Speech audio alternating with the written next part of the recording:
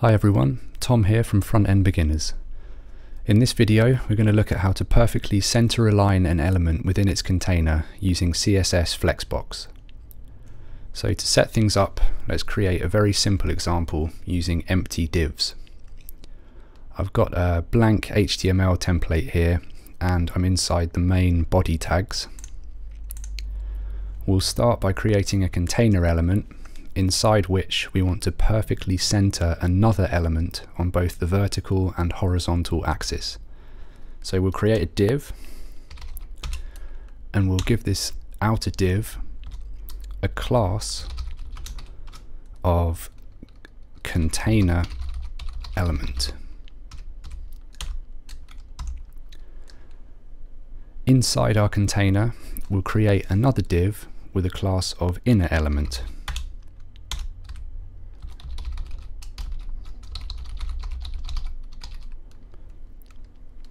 This is the element that we want to be perfectly centered. If we preview this in our browser, we'll see that it doesn't actually look like we've created anything.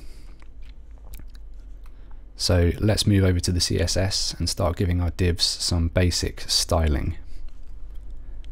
Let's begin with the container element class, and we'll give it a width of say 500 pixels, a height also 500 pixels, and then we'll give it a border of 2 pixels solid black and a background color of light gray.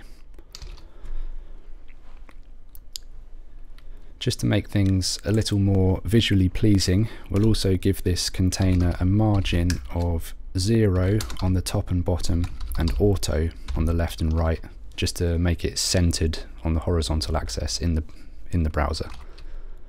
So there we go, there's our outer container div. So moving on to the inner element, let's give this a smaller width and height of say 100 pixels and a different background color of black. Alright, there we go.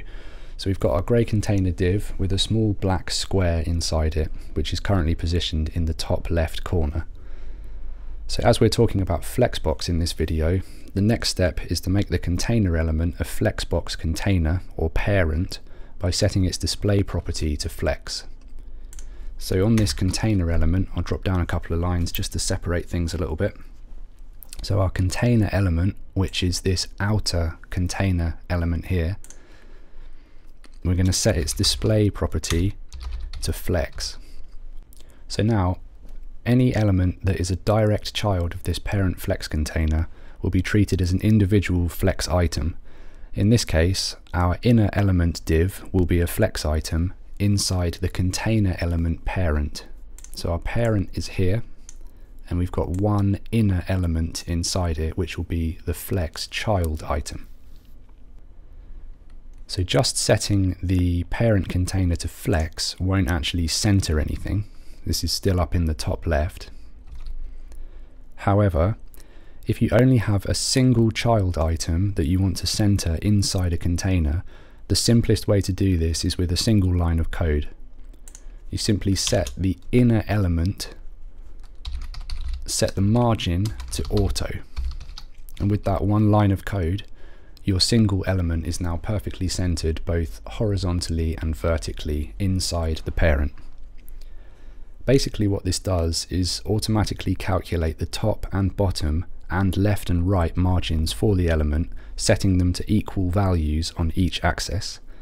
This gives you a perfectly centered element inside your container. However, there is a problem with this. If you were to add a second child item inside the parent container, they would no longer be centered. And let's take a quick look at this by copying and pasting our inner element. So we've now got 2 child items, and you can see that while they're still centered vertically, there's now this space between them, so they're not centered like together here in the middle, they've been pushed apart. And if we have a look at this with the Chrome DevTools, which you can access by right-clicking and choosing Inspect, we can see we've got our container element here with our two inner elements, and basically because the flex direction by default is set to row, elements inside a parent container will be laid out side by side on the horizontal axis. The available space above and below the items remains the same, so they're vertically centered, but the space to either side of the elements is now being shared equally, and the two divs are being pushed apart. So we can see if we hover over the inner element items here in the DevTools, the top and bottom spacing obviously is the same, but left and right it's being shared out equally.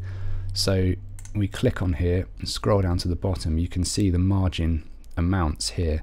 Left and right is being shared out, so whatever free space there is left over in this grey area to the left and right of these two items is being split directly in half.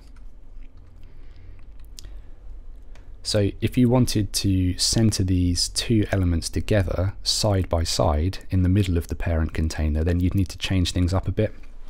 So if we go back to our CSS and have a look and remove this margin auto value from the child elements, you now see that they're positioned side by side. Let's have a look here. You can see these are the two elements right next to each other with no space between them anymore, but they're back in the top left, which is like default positioning. So to get them into the middle of the container together in here, we need to set some Flexbox positioning properties on the parent container itself, not on the child items. So the first thing that we're going to set here on the parent container is justify content. So this justify content property is used to position child items inside a flex container along the main axis. So in this case, flex direction is left to the default value of row, so justify content will affect the horizontal positioning or the left to right positioning along the main axis, the row direction, inside of our parent container. So if we set our justify content value to center in this case, you'll see that the two divs side by side here have now been positioned in the center of our container horizontally. So now we've got them horizontally centered, we're halfway there, and all that's left is to position the child items on the vertical center. So to do this, we use another positioning property on the parent container called align items. Align items. This takes similar values and works in a similar way to the justify content property, except it works on the cross axis.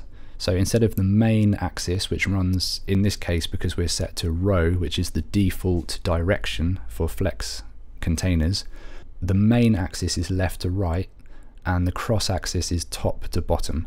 So we've used justify content to center our elements along the main axis, and we now use align items to center our elements along the cross axis. So if we put in a value here of center,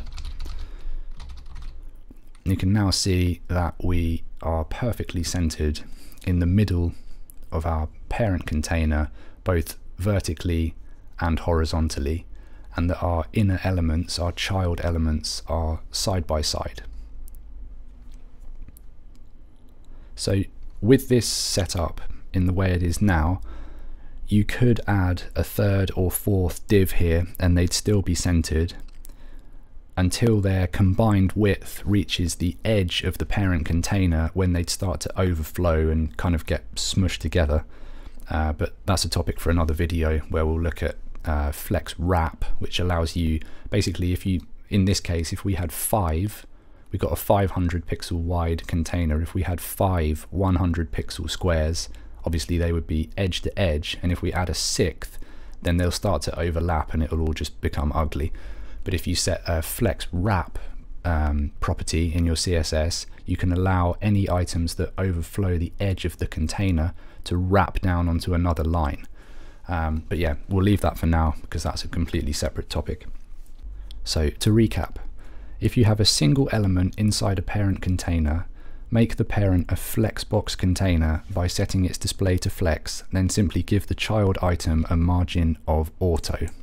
So we've got one item, and just comment this out, and we set the child to margin auto, and our single element is now right in the center. If you add in a second or a third inner element, they're going to get pushed aside, they're going to get pushed apart rather, and they won't be completely centered here. If you want that and you've got more than one element, then you need to remove the margin auto from the child and set the Flexbox positioning properties on the parent container, justify content center and align items center, and your 2 or 3 or 4 elements will now be perfectly centered in the middle of your container. Okay, thanks for watching. I hope you found this video useful, and if you have any questions, please just leave me a comment below and I'll do my best to answer as soon as I can. Cheers everyone, and see you in the next video.